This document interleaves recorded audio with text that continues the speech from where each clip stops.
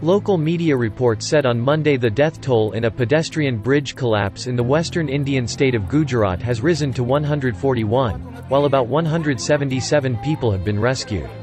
Officials said rescue operations were underway throughout the night.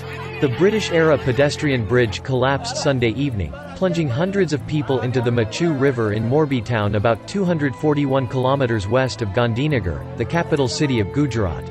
The cause of the bridge collapse was not immediately known, but local authorities suggested overcrowding as the reason.